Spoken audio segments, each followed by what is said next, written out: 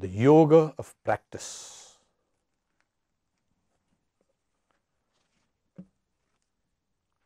In the Bhagavad Gita, the Lord says, He's telling Arjuna, by meditating with a mind imbued with the yoga of practice and which does not stray from anything else, one reaches that supreme person existing in the effulgent region. So the Lord uses the word Abhyasa Yoga, saying Abhyasa Yoga Yuktena, with the mind imbued with the yoga of practice. One reaches that supreme goal, that universal cosmic person known as the Purusha, who resides in the divine regions. This is essentially what is the yoga of practice. Okay. Even Sri Ramakrishna uses the word when a devotee asks him, it's so difficult to attain anything. So Sri Ramakrishna says, why? There is something called the yoga of practice, Abhyasa Yoga. And obviously it is there. So what is this yoga of practice? We have heard of Karma Yoga and Bhakti Yoga and Jnana Yoga and Laya Yoga and Kundalini Yoga and Vinyasa Yoga, etc., etc. So many yogas, and to cap it all off, we have another one. Which do we follow? Well, the yoga of practice is at the heart of all yogas. Without this, there is no yoga. I remember a devotee asking a monk, tell me in one word how to realize God. And the monk replied, practice. Just one word. So this is the way. So people want, to have these fast or quick realization. In yoga, you don't have anything quick realization. So practice, the Sanskrit word, as I said, is abhyasa. It is repetitive actions. It is also something you go towards. You go something towards what you want to be, what you want to attain. Essentially, it's what you want to be. You approach that. And that is called practice, abhyasa.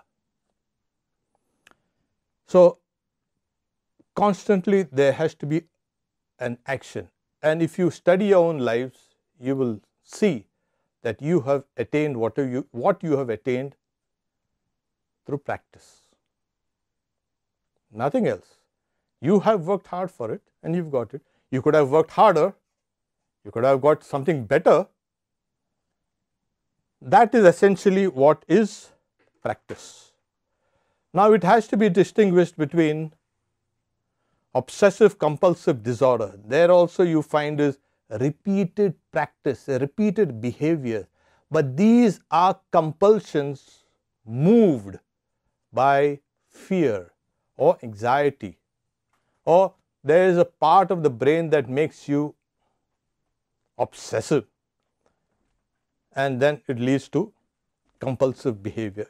I think many of you have seen all these things, but some of us, we do the same thing. I think I've forgotten to lock the door. I come back, I lock it, I go, I'm still doubting. I come back again, lock the door. So there are these people who are caught in the grip of those repetitive actions. But those are compulsions. They are compelled to do these things. While in proper yoga practice or any practice, it's a very deliberate, conscious act that one is doing. So, just to make a kind of a distinction between the two. Now, in these days of fast food and fast cars and there is something called the fast yoga also. Fast yoga. I wish they would have done fasting for the yoga. That would have given them a better chance for yoga. But all these fancy names for these new yogas are just fancies if there is no practice behind them. So, this is what we are going to talk about. We are already talking about it. When Swami Satyamayananda, he saw Swami Vivekananda before he could come to the West, he saw him and first thing he said, he was perfected. That is, he had practiced long and he had attained perfection. So, perfection is attained through practice. As we know, practice makes perfect. There's no doubt about it. So, if you have adequate practice, you have perfection there with you. It also depends on the person, the subject. It also depends on sometimes circumstances. But if you can put your heart and soul into it, then circumstances give way to this will. So, it is an exertion of will. It is a manifestation of power. It's a power of one's personality, and practice makes one's character. Nothing else. It's work, work, work. So, when thoughts flow through the mind, they are just thoughts. Sometimes they are good thoughts and sometimes they are bad thoughts. When you speak, those thoughts become a little more real. And when you put them into action, they become even more real. And if you put them into repeated actions, they become more real. So, we all have heard about God. Yes, we have God. And sometimes it just passes through our mind and goes away. Sometimes you speak about God and the more you speak, now God is the reality. We'll keep on saying it's not something, it's not a kind of fancy, it's not nothing. So, when you put this into practice, then it becomes more and more. So, the question is, how do you know that you know that there is a God? It is through making your thoughts more and more real. The thoughts about God, thoughts about divinity, thoughts about the self becomes more and more real. So, you are doing something that is real, just thinking about it and then letting it pass. So, you are acting on that particular thought. Okay. So, we have Sri Ramakrishna, but practice is so dry. It's extremely dry and everybody feels it, but actually no. As you keep on practicing, there is what Sri Ramakrishna says, the bhajanananda, the joy of worship, the joy of practice. As you practice, there is a development of power within you and there is a joy accompanying that. So, you can go for days and days with a certain practice by keeping the goal in view and you will get a joy. So, practice is not dry. It may appear dry, but the person, the subject is deriving that joy. So, that's the joy of practice. It's not a dry feeling. So, as I said, practice is a conscious, deliberate, you can say, act of the will. It is putting your entire personality into that. There are some people who will kind of practice without putting their faith in it. I don't know whether I'm going to get it. So that lack of faith is the lack of understanding oneself and understanding the goal also. So there are these conscious and subconscious layers of the mind that work in tandem to bring about the results. There is a saying that if you practice anything for 10,000 hours, your brain completely changes. I mean, it changes every time you do something. You rewire the brain, because the brain is plastic. And for mastery, they say 10,000 hours. Wow! It will take your whole lifetime, 10,000 hours. Imagine doing something. It's a daily thing, over and over and over and over. So 10,000 hours is the magic number. Do something for 10,000 hours. But then there comes yoga and says, oh, if you have faith in that, and if you put your energy into that, you can reduce the 10,000 hours, because you are changing the neurons. You are making certain neurons stronger, the connections between them stronger, and the others are doing them weak. So strengthening. You are changing your body and you're changing your brain with every act of practice that you do over and over again. So it also brings into focus your body, your senses, your mind, your intellect, and of course your sense of self also. Sri Ramakrishna gives a lot of many examples. A person is fishing and he's seeing the float quivering and the fish is biting at the bait, and the person is sweating, and another person comes and saying, where's that? He asks for an address. So this person is so concentrated there, he doesn't hear that person. And then the fish bites, and then he hooks the fish and pulls it out of the water. Then he wipes his sweat, and then he calls out to that person who was impatient. He leaves it, saying, what were you saying? I repeated my question a couple of times. You never heard it. Yeah, but during that time, I was concentrated there. Now tell me, what's your question? So at that moment of practice, this is the way to pour yourself into that practice. Then you don't need to wait for 10,000 hours. You can do it quickly. Okay. Like anything that's attained in the world is there.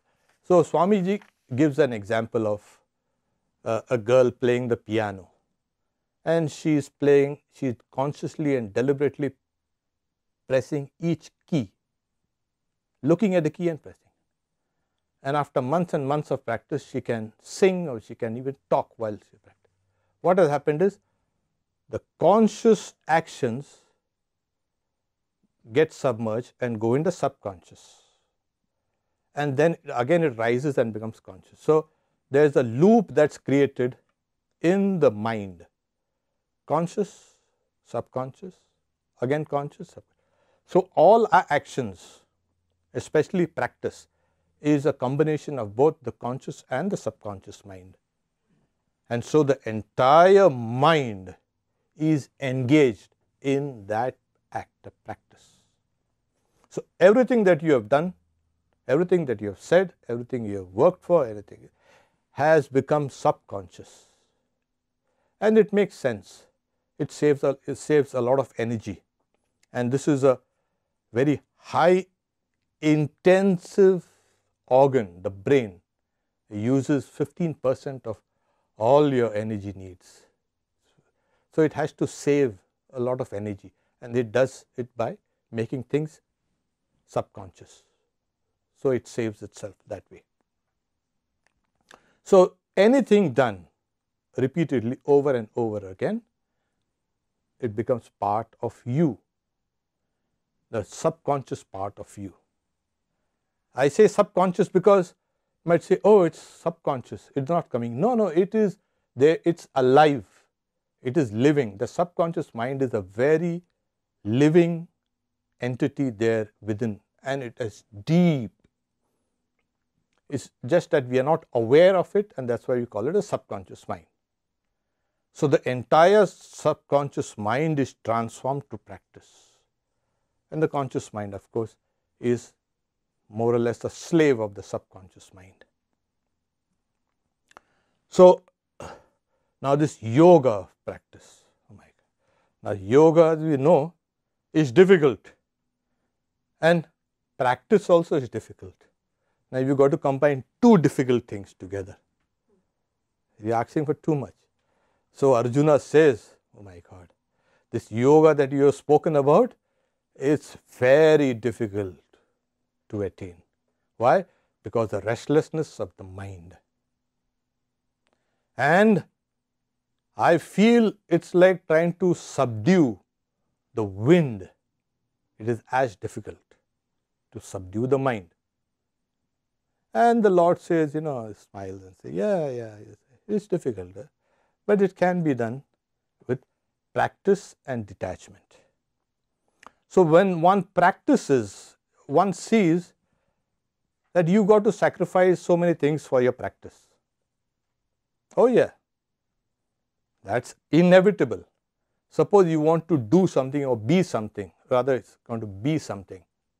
You've got to neglect or sacrifice many other things. Oh, I would like to go for a party. No, but I'd rather study here. That's better. So you've got to sacrifice one thing. And you'll find you're sacrificing many things. This is detachment. So it's a natural consequence of practice.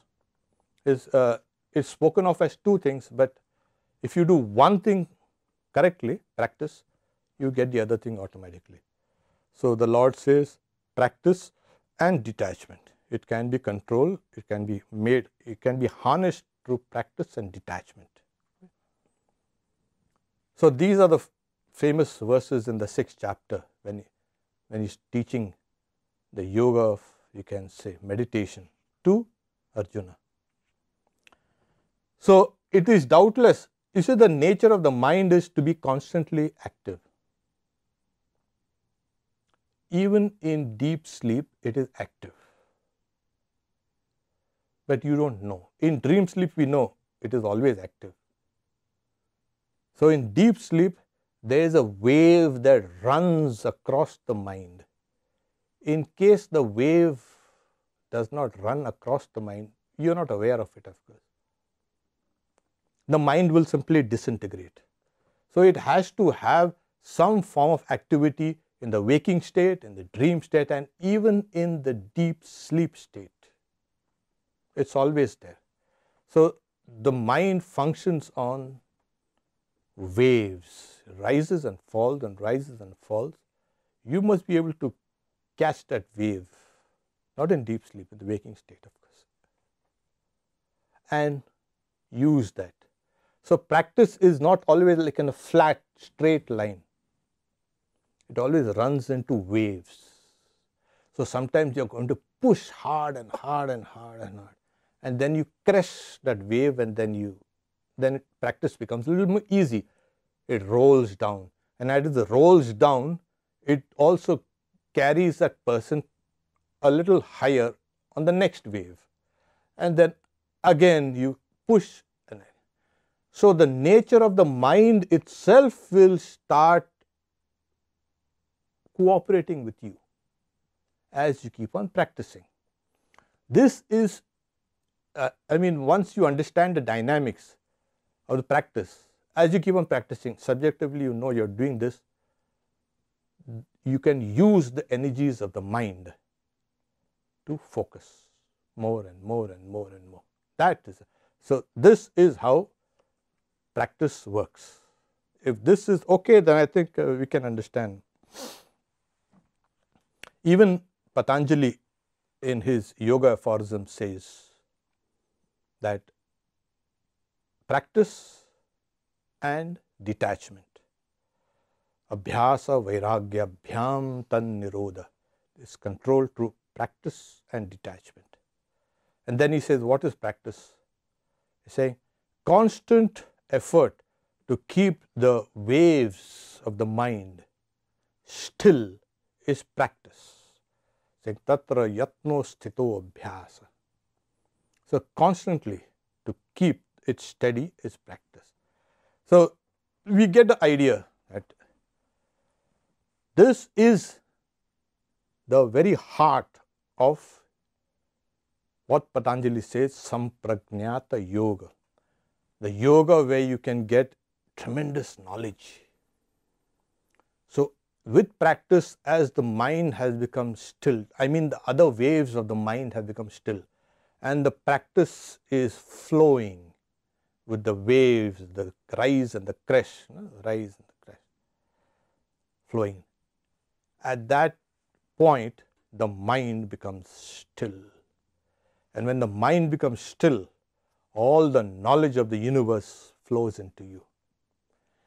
The knowledge of the universe does not flow into you because the water is choppy, too choppy.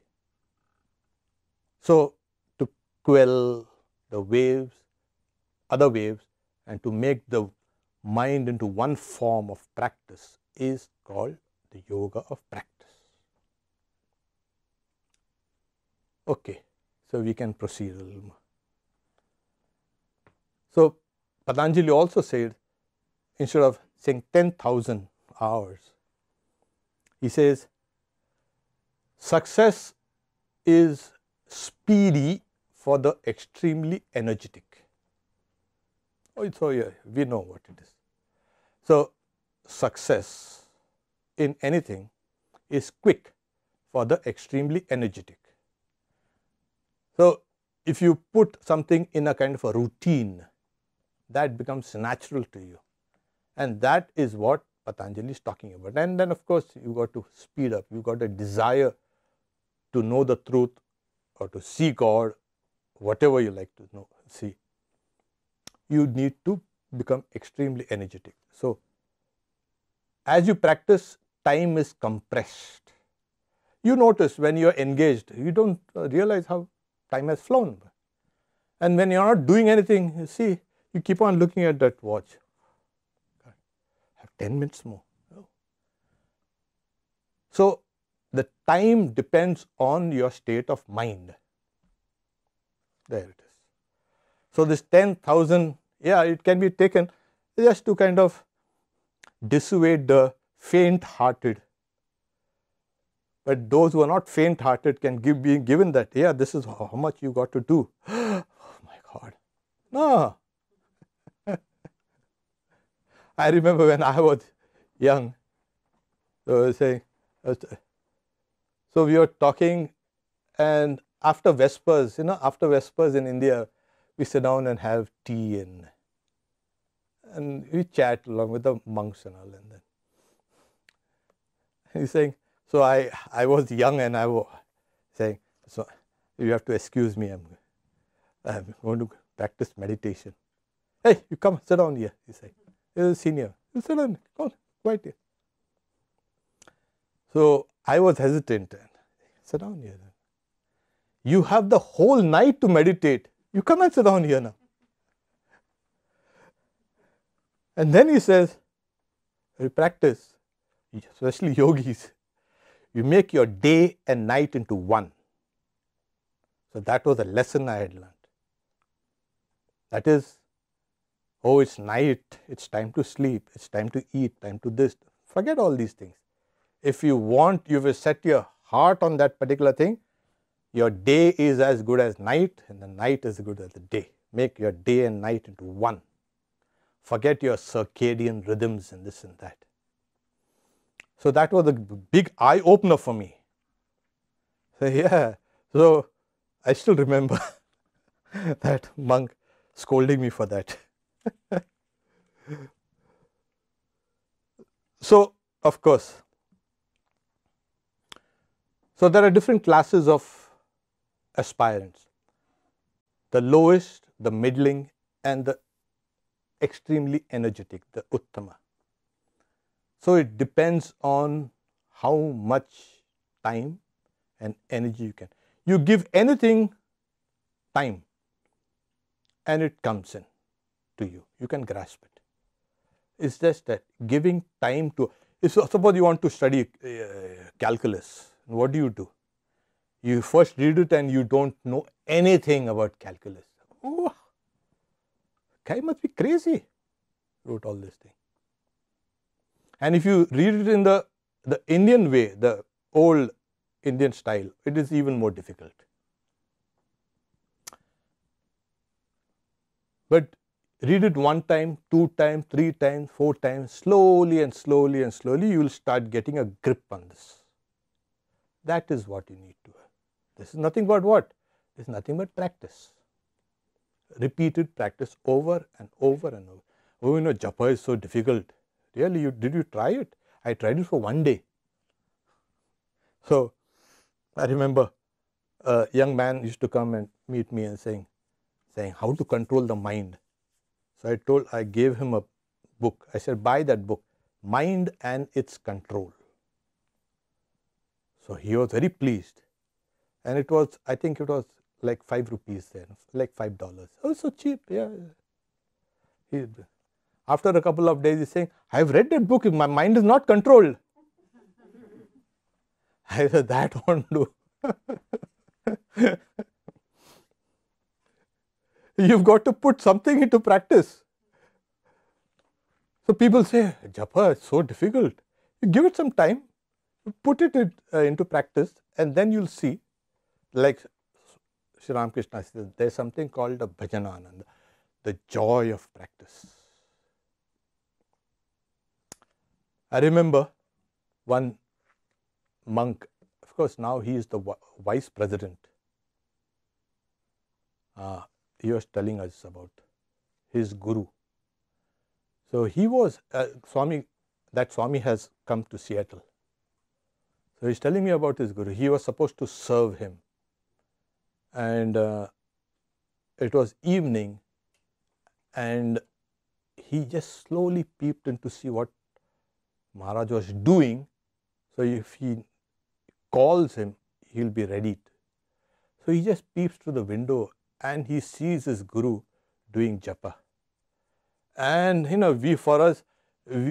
we have a sad face, a face that is full of anxiety and it's grimacing, my back is aching, my leg is gone numb, and when this thing will get over. When he saw his guru, his face was beaming with joy and he was, as it was, swaying as he was doing his japa, full of joy. Saying that imprinted itself so deeply in my mind. And that has been with me. And he was telling us, he was one of our teachers also. And that is what it is. This comes after practice. A tremendous sense of joy has come in. And that practice has attained its fulfillment. This is what is practice. Okay? You will not get anything without practice. Sorry. People wait for lotteries. There's no lottery here in the yoga of practice. So there are the commentators on the Yoga Sutras talks about 2 methods of practice. One is the violent and one is the wise.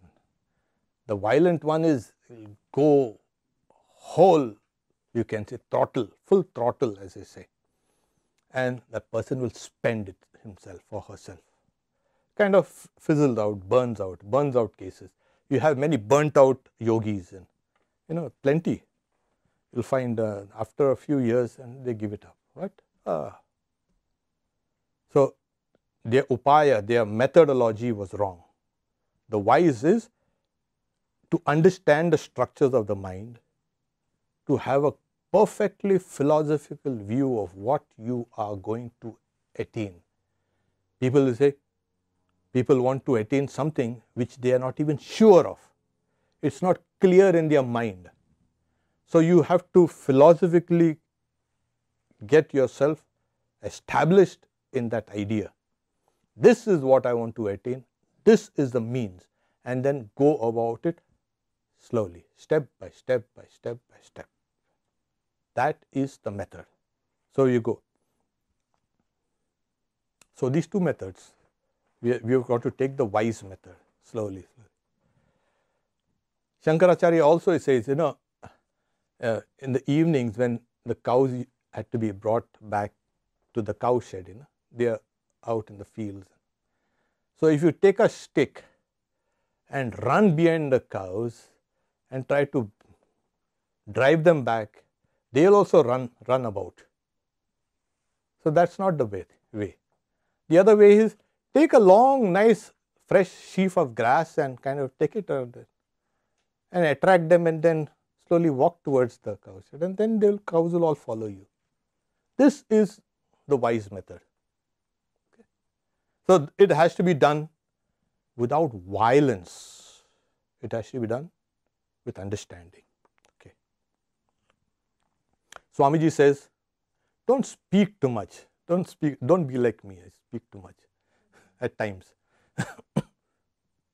Speaking disturbs the mind. Then he also says, don't mix around with all sorts of people, because that distracts the mind. When you are in the mode of yoga of practice, automatically your practice itself will keep you away from all sorts of people and all sorts of nonsense.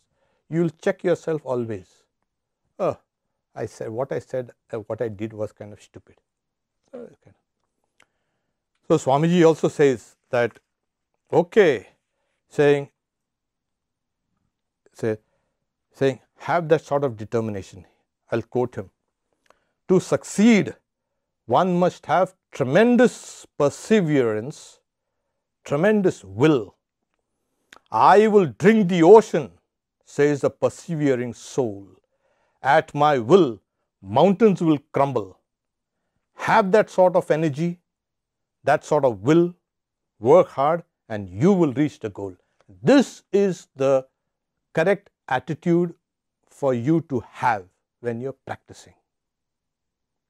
Nothing is going to stop me because I am unstoppable. The other method is, you have to now slowly think of yourself as something higher than what you normally think of yourself. Because you see, we have one conception of ourselves that people see us. There is another conception of ourselves from the subjective side. People may think like this, but I am actually like this. I have a different idea about myself subjectively. So these two things are always diametrically opposite each other. What people think of you is maybe partially true, but partially incorrect also. So there is a subjective side of you, that you know yourself.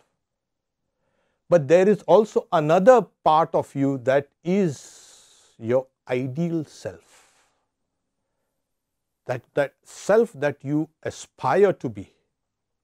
That is the ideal self of yours. You must hold on to that ideal self of yours and practice. Not that objective information that you have about you or the subjective ideas about you. Have that idealized view of yourself, that I am this. It's more like an elevated feeling of yourself. And then you practice. Then your practice becomes very firm. Otherwise, you are going to have pushing and pulling. It will become a pain. Of course, they say no pain, no gain. You heard of this? That's what it is. The scriptures talk about, in a kind of gives you an illustration. The mind has got two directions of flow. Okay. So if it flows towards the good, it rises towards the high ground of liberation. And if it flows towards bad, it goes down into, again, reincarnations. So it's called, it's a Mano Nama Nadhyat Ubhayata Vahini. So the river of the mind has two movements, up and down. Up and most of us are going up little and going down little more. Now again we tried. So when we were in Belur Math, we used to say, hey, there's a high tide coming. We lived far away from big rivers. So even in the gospel you find the high tide coming and everybody goes to see the high tide. So the water rises in the Ganga. Why? Because there's a high tide there in the ocean, Bay of Bengal. So it pushes all the water, that's a high tide. And the water actually runs the opposite side. The way it was flowing, it runs back. And then when again there's a low tide, the water runs back to the ocean, sea. So we used to see this in the river Ganga, water flowing both sides, high tide, low tide. Right? You will see, you'll find it mentioned in the gospel also. Shri Ramakrishna, come quickly, there's the high tide coming. And he used to run, and everybody is there trying to dress up and all. Hey, you fools, fellow. You should have come the way it was. And see the boats rocking with the waves. So the mind actually works like this. Sometimes it runs like this side, and sometimes this side. We used to make, while we are studying these scriptures, then we think, yeah, those guys must be living in places where they had these high and low tides in the river, not in the ocean. So this is, it flows towards good and rises above on the plane of discernment and then goes towards, it's called a pragbhara. It goes towards the high ground of liberation. And the otherwise it will flow down, because the nature of the mind is to flow down. Holy Mother says, yeah, my child, the nature of the mind is to flow down. It always. But then, if you have the sun of knowledge, the water is sucked up. So that's what it is. Keep an idealized view of yourself, or keep focusing on your chosen ideal or your object of meditation, and the mind rises up again. This is the very simple. So do we receive help? Yes, and Sri Ramakrishna says, God helps one whom he sincerely sees struggling. Yeah, it is his words. So, and many cases saying, even if you have taken the wrong path, somebody will come and say, no, actually this is not the path to Puri, this is the way you go. You go that day. Somebody is there to help you. And he also says that, when you have practicing, you take one step towards God, God takes 10 steps towards you. So this is your hope. When you practice, you are not alone. Generally, when you are practicing, we feel alone, and you need to be alone. You cannot practice in a big group. You can, in a way, if you are doing the same activity. But practicing alone. But always have the feeling, I am not alone. I am always being looked after. My every effort is being recorded, as it were. Not only in my subconscious mind, but also in God's presence. This is how you keep on practicing. And Raja Maharaj, one time there was a young man who was supposed to leave Belur Math, that is to be posted far away. I think he was supposed to go to Madras. And he didn't want to go, saying, if you don't, I'll give you a great mantra, Maha Mantra, before leaving. Say, okay. And he got himself readied and he was ready to go. And on the day he was leaving, he goes to Raja Maharaj, what about that Maha Mantra, that great mantra you said? See, he pulled him. In his ear he said, practice, practice, practice. This is your great mantra. This is what the whole thing is. Practice, practice, practice. Okay. He also says, Raja Maharaj says, believe me, the Lord is always with you. If you practice a little, God will extend His helping hand to you. It is God who is protecting us from all miseries and troubles. How unbounded His grace is. How can I describe it to you? This is from the Eternal Companion. Now, when you understand this, oh, I am not alone. I am being cared for. This is what is. Now, after all this, we still say, but what do I have to go through that grind, terrible grind? Yeah. The Lord says, the knowledge is superior to practice. Then I will go. There are many people who don't want to have that kind of practice. They will become like Jnana Yogis. The world is an illusion. Why should I practice? Yeah. If the world is an illusion, your practice also is an illusion. Why should I do that illusory thing? That's a nice, clever argument. But the Lord says, knowledge is superior to practice and meditation is superior to knowledge. Because the knowledge that you receive in meditation is of a different category. That they want to. Knowledge is superior to practice here. Then he says, it is meditation. And then he says, then the Lord says, as compared to meditation, the renunciation of all fruits of action is even superior. Can you do that? You don't want to practice. You don't want to meditate. All right. And you have so much knowledge also. So, then do this. Renunciation of all fruits of actions. And the Lord says that this is called Mad Yoga. That is my yoga. The Lord's yoga. So, practice of actions, if you don't want to do it, whatever you do, try to renounce whatever fruits of actions that you do. Simple as that. And the Lord says, this is my yoga, the Lord's yoga. It's a divine yoga. So, if you can do that, good enough.